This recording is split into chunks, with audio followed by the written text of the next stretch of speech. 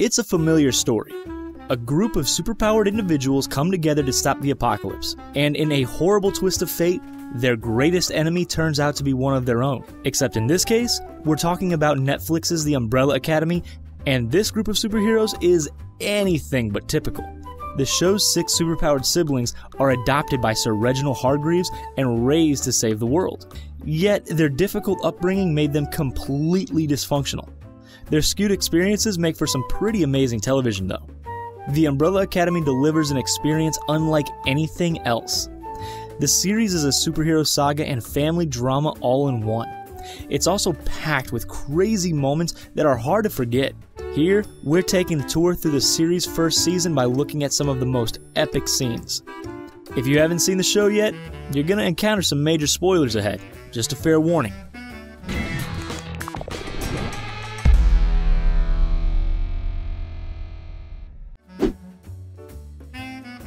The first clue we get about how epic the Umbrella Academy is happens in the middle of the first episode. After training them for years, Sir Hargreeves finally puts his teenage charges into action. The 6 superpowered siblings work as a team to stop a bank robbery and rescue the criminals' hostages. In the process, we get to see each of their powers in action. As the 7th sibling, Vanya, the only ordinary member of the group, watches from afar. Afterwards, Sir Hargreeves introduces the world to the new superheroes whom he dubs the Umbrella Academy. Suddenly the siblings are famous, and the world has an unexpected band of heroes to root for. One of the series' most unexpected and most unforgettable moments happens soon after the adult siblings return home. Despite being estranged for years, they all show up for the funeral after their father passes away. It's not exactly the easiest reunion though, and the wounds of the past are still raw. Then Luther, the former leader of the Umbrella Academy, blasts the classic 80s jam I Think We're Alone Now by Tiffany. And though some try to resist, soon they're all dancing in their own quirky ways in different rooms of their childhood home. And despite our initial hesitation, we can't help bopping along with them, enjoying the fact that they have more in common than they know. The epic dance party is interrupted by an even more epic beat, and the moment that really gets the series rolling. Outside, a blue portal opens in the sky. At first, the siblings have no idea what it could be. Drug-addled Klaus, whose power is to commune with the dead, helpfully throws a fire extinguisher at it because, well, why not? Then an old man is standing on the other side. As he transforms into a child, he falls through the portal at the siblings' feet. It's number 5, the member of the Academy whose power is traveling through space and time. He disappeared 17 years ago when they were 13 and hasn't been heard from since. Yet all of a sudden he's reappeared, claiming that his consciousness is decades older and that he's been to the future. Also, the apocalypse is happening in a week. Awesome. Just what number 5's return means is driven home when the man in a boy's body goes to get a cup of coffee over at Griddy's Doughnuts. Strange men sporting heavy artillery enter the shop and surround him. They instruct him to come peacefully, but number 5, he's got other plans. Apparently in his time away, number 5 has become a brutal weapon capable of using whatever happens to be lying around to defend himself. Despite being severely outnumbered, number 5 uses his powers and his lethal prowess to take out his enemies. Then he extracts the tracker he's deduced has been placed in his arm and exits the trashed donut shop. And he does it all to the jaunty tune of Istanbul, not Constantinople. Number 5 may look like an innocent kid, but it turns out he's the most dangerous member of the Umbrella Academy. Yet number 5 didn't start out that way. In fact, his journey from child superhero to time-hopping assassin started with some simple teenage rebellion. We get to see exactly what happened at the beginning of episode 2. One night, number 5 expressed his desire to use his powers to time travel to Sir Hargreeves. His father isn't on board with the idea though. Number 5 may have gotten good at jumping through space, but jumping through time is a very different thing. Sir Hargreeves doesn't think that number 5 is ready and forbids any further discussion. In a fit of frustration, number 5 stalks out of the house and walks down the street, hopping from time to time as he goes. Then he winds up for an especially big time jump and leaps into the post-apocalyptic future. Whoops. The city is reduced to ash and no one's left alive. Number 5 tries to jump away, but he's stuck. The only person alive in a decimated future world. Number 5 is desperate to stop the apocalypse, and he has one key piece of evidence that could help: a prosthetic eye. The eye was made by a company called Meritech, so number 5 goes there to discover who it belongs to. It doesn't go especially well, so number 5 enlists Klaus in his next attempt to get the information he needs. Klaus poses as his father and they return to Meritech. This time things go a little differently because Klaus takes a stand by putting all his crazy on display. He punches number 5 and beams himself with a snow globe, then accuses the Meritech employee in charge of the records of hurting him and his son. It's a bonkers plan, but it works.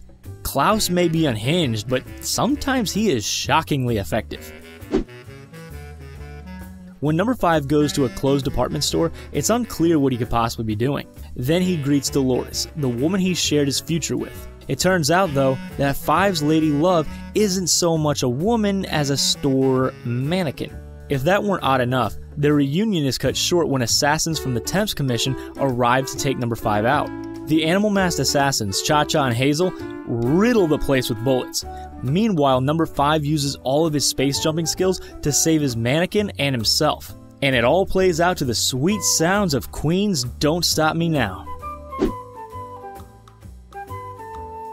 Cha-Cha and Hazel don't manage to get their man, so they take their fight to Umbrella Academy headquarters. Number 5 isn't there, but the rest of the siblings are, and they're ready to take down the baddies. Diego, Luther, and Allison all defend their home turf as Vanya cowers. And where's Klaus? Freshly bathed, grooving to the music on his headphones, and completely oblivious to the chaos going on around him. The scene ends with Luther pushing away Allison and Diego as Cha-Cha brings the house's huge chandelier down on top of him. In the process of removing himself from the debris, Luther's clothes peel off, revealing the reason for his hulking frame. His torso is no longer human. Somewhere along the way, he becomes part chimp. As if things couldn't get any weirder on this show. During their infiltration of the Umbrella Academy's home, Cha-Cha and Hazel manage to kidnap the clueless Klaus. They torture him for information, but it isn't until they break into his stash that Klaus gets really upset. To really get to him, the pair indulge in his chocolate bar, completely oblivious to the fact that it's a special treat. So when Klaus tells them about Meritech and they go to destroy the place, they're both high as kites, and it makes their serious work a complete blast. They dance and they giggle as they trash the evidence and then light the whole place on fire, jumping around among the flames. It's clear from the beginning of the series that Allison and Luther have unresolved feelings for each other. They've held a torch for one another since the time they were children. Despite their clear connection, they could never admit it.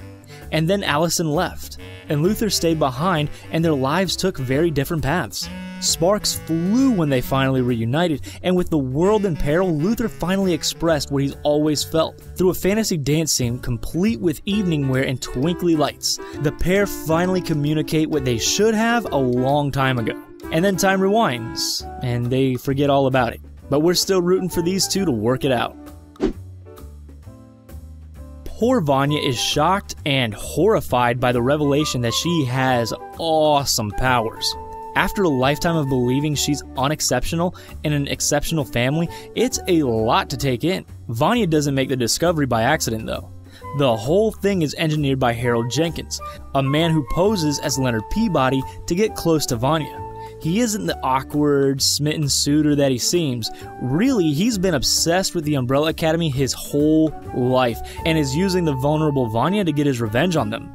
Allison attempts to warn Vanya, but she refuses to believe the one person who's ever thought she's special could be lying to her. Then she finds evidence that what Allison told her is true. She confronts Leonard and he throws every insult he can think of at her, playing on all of her insecurities. He's trying to redirect her emotion-fueled powers back at her siblings, but he only succeeds at getting her to direct them at him. She uses him as a human pincushion as every sharp object in the room swirls around him and then lands in him.